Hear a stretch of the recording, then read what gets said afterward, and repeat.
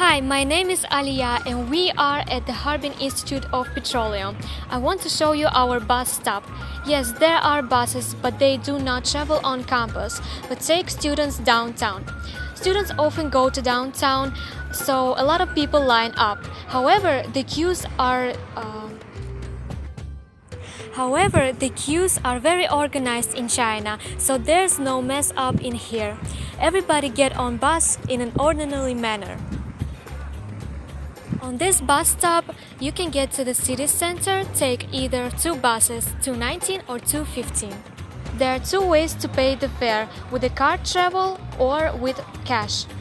The travel is not so expensive, only 2 yuan. Bus routes can be viewed on maps. It's very convenient. You can map out the route from one place to another. For example, I use Do Map. With this app, I know that I won't get lost in the city. Also, this app provides information about interesting places that you can visit, and it works offline, which is very handy. If you have an iPhone, Apple Maps works perfectly in here, unlike Google Maps, which is blocked in China along with other Google services. That's all. Thank you for your attention. 再见.